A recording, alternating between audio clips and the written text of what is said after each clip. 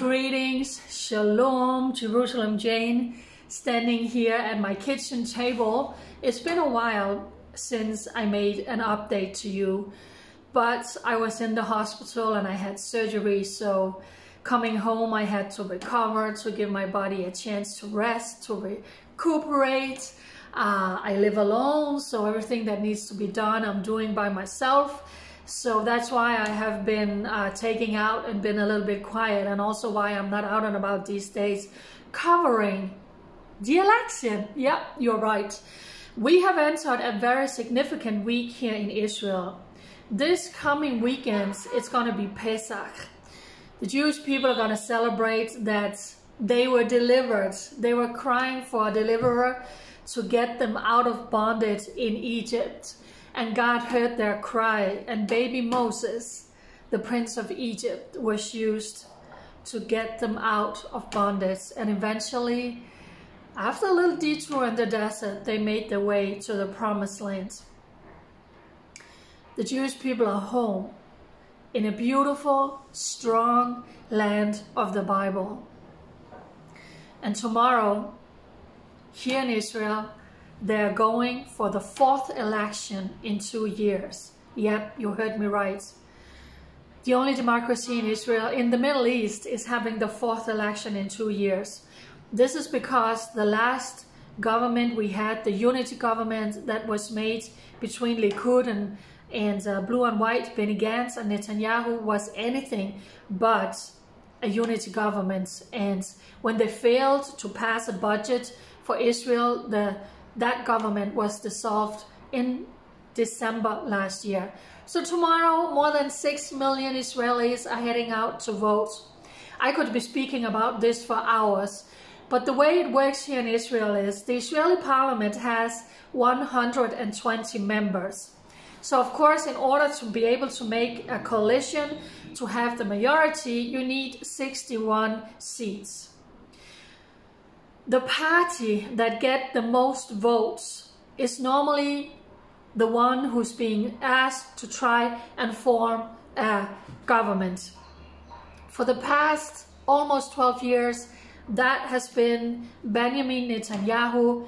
His Likud party is always the party who has the most votes, and according to the polls, it's going to be the same this year. That's a given.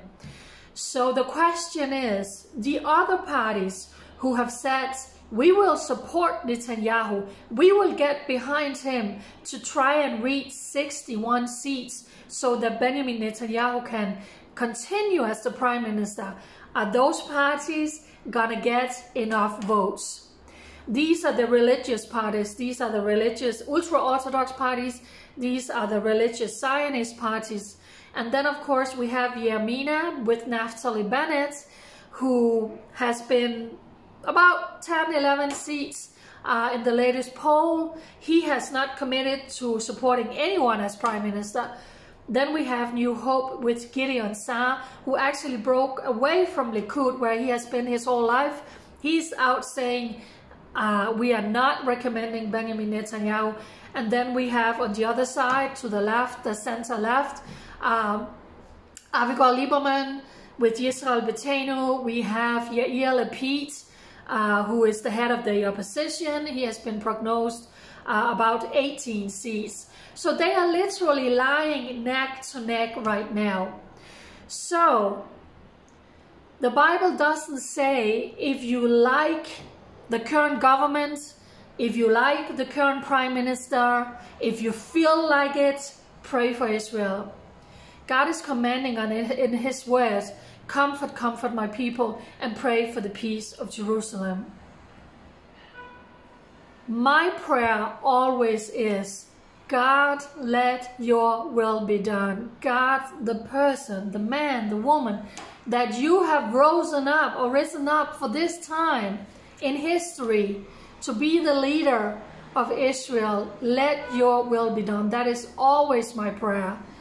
We don't know what tomorrow brings, but God knows everything. He knows the future. So I want to end this video by just really encouraging all the Bible-believing Christians, all the people who are standing in the gap for Israel, to come together and pray for the land of the Bible, the land that God made a covenant with, the people that God made a covenant with. The land of the Bible is true. God never changed one word. God never take any promises back that has been given to the Jewish people. God put his name down on this land. What happened in Israel always affects the rest of the world. This is the front door to the rest of the world. So thank you for praying for Israel for such a time as this. Pray for the election.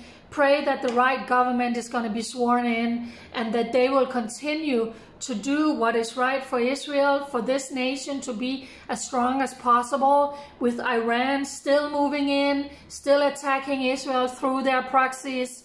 Hezbollah in the north. Israel is always on high alert with Hezbollah, who has hundreds and thousands of rockets pointed towards Israel.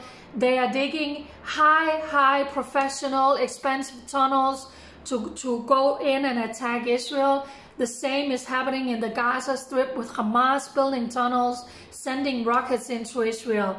So it has never been more important to stand in the gap for the land that God chose out of all the nations around the world.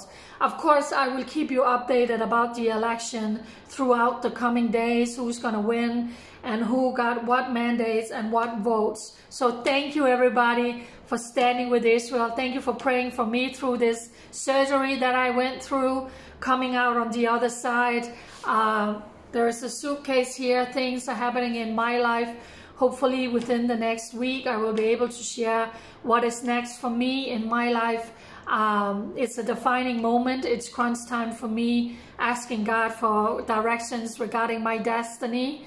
So it's all very exciting as we are entering the week of Pesach, of Passover. God bless you, everybody. Mwah.